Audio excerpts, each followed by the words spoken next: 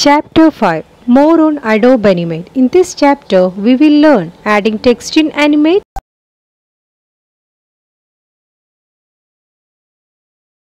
Now let's see more features of Adobe Animate. Adding text to a drawing. In Adobe Animate, there are two ways of adding text to a drawing.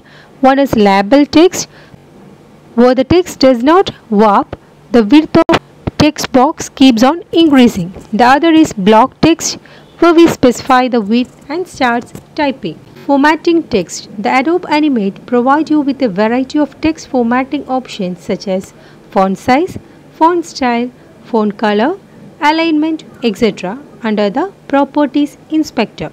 Selecting an object. In order to make change to the created objects, we have to select those objects. In Adobe Animate, we make use of lasso tool and selection tool to select an object. Lasso tool can be used in places where we have to select the irregular object by drawing freehand loop. Selection tool. Selection tool helps you to select the object in a rectangular selection marquee by clicking and dragging over the object. Importing an image. Adobe Animate can use artwork created in other application. For this, we can make use of import option in the file menu.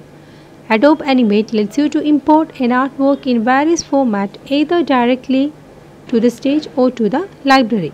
Grouping objects. Grouping is the process which lets you to combine a number of objects into one. That's all about this chapter. Thank you.